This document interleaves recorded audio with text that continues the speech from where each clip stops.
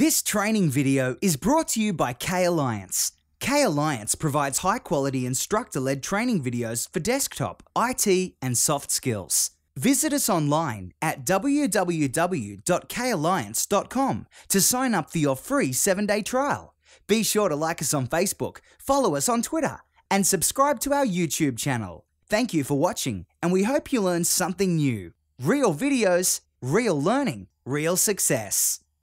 When you're working in Microsoft Excel, sometimes you need to open files that are not Excel files. So you just open them. Let's take a look at what I'm talking about. I'm just in an empty, plain old spreadsheet, nothing here, nothing fancy, but I want to open a comma delimited file, or maybe it's spaced, I'm not sure how it's delimited, but it's a delimited file. Now the reason that I'm not sure is because I'll know when I get it open. What I need to know though is that delimited means separated by something. So here's what happens. When you have a comma or space or some form of delimited file, whatever is in column A is separated by something, a space, a comma, a semicolon, from what's in column B and C and D and so on and so forth. So that's why they refer to it as delimited. You can open delimited files. Actually, you can try to open anything. It'll either work or it won't. So let's take a look at how to open a delimited file.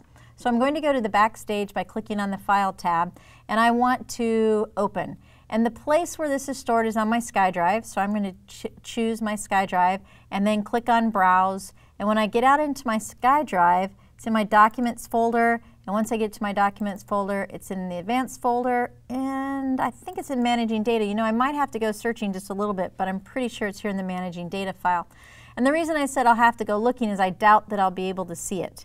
And here's the reason that I doubt I'll be able to see it, is because currently I'm only looking for Excel files, and this is not an Excel file. So let's drop the arrow down here and choose what type of file it is, or all. Sometimes it's easier to simply say all files, because then you can go through and look and find anything that might be stored. There it is, the tab delimited Excel file for class example, and it's a .txt file. So now I remember that it is tab delimited. All right, I'm going to go ahead and say open.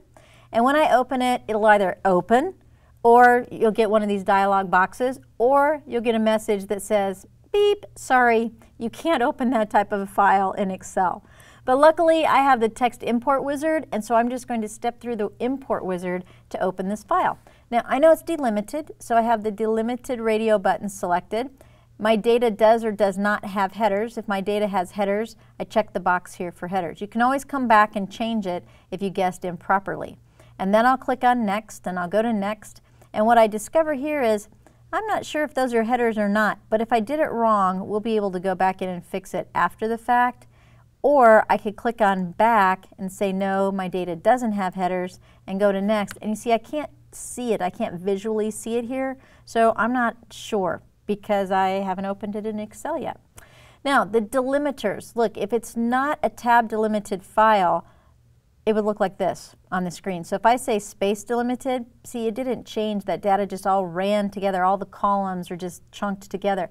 That's why I said earlier that even if I can't remember what kind of a file it is, not to worry, because once I get the proper item here, the columns show up. Now, the only time where this might be a difficulty is if the delimiter is something else. For instance, the enye mark on the keyboard could be a delimiter. Oh, how would I guess that? I wouldn't guess that. But I do know that this one's tab delimited, so I'll choose the tab delimited, and I'm going to stop there.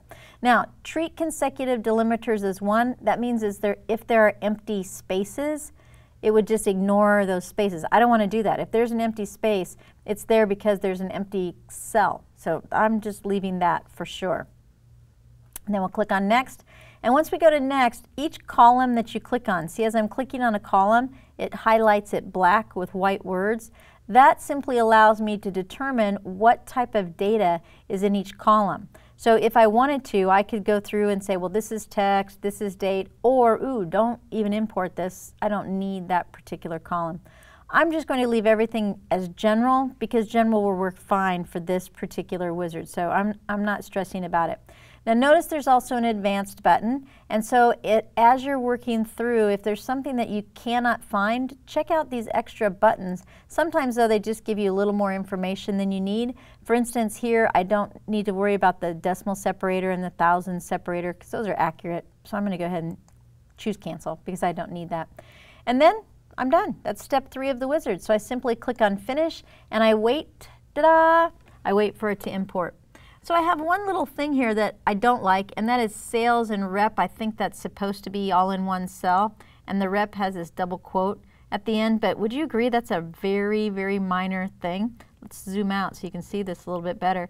And as you can see, I think everything came in the way that I expected it to come in. Now, no formatting will come along with it, so if the original data that was stored had a format to it, the formatting disappears when you store it as a TXT file. And also look at my tab name. Tab delimited Excel file for, and it kept trying to give the whole name, but it ran out of space. And look at my file name. Tab delimited Excel file for class example. So it automatically named it as well. If that's not the name I want, you know what to do. You just do a file, save as. I want to save it on my SkyDrive. I want to save it in the current folder. That's accurate. I do not want it to be tab delimited anymore. Now I want to save it as an Excel workbook, and we're going to call this 1.1 imported. Oh, it wasn't an Excel file, was it? Imported, well, I can't spell and talk. Let me see if I can do that better. There we go. Imported delimited file, and I'll hit save. So now I've saved it as an Excel file. Change the title on the title bar, and all it's good to go. So as you can see, if you want to open a file that's not Excel, give it a shot. You might get the wizard and be able to go through the wizard. Hey, it might just open up on the screen, and at the worst case, it's going to give you an error message saying that you're not able to open it. But give it a shot because many, many things are able to be compatible with Excel 2013. It's time to pause for a pop quiz question. When importing data into Excel, what might happen? A dialog box opens to ask questions preparing the data for import. B, the Save As dialog box will be present on the screen. C, the data must be properly formatted as text or will not import. D, nothing. Most of the time there are errors associated with this task, so avoid it.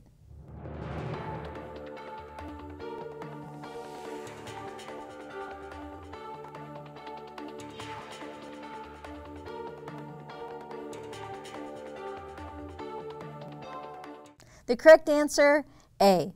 A dialog box opens to ask questions preparing the data for import every time you import data into Excel. So answer the questions, click Finish, and your data will now be in Excel. We hope you enjoyed this preview video. Please click on the like button below if you did, and subscribe to our YouTube channel. Be sure to visit us at www.kalliance.com to sign up for your free 7-day trial today. You could learn a lot in a week.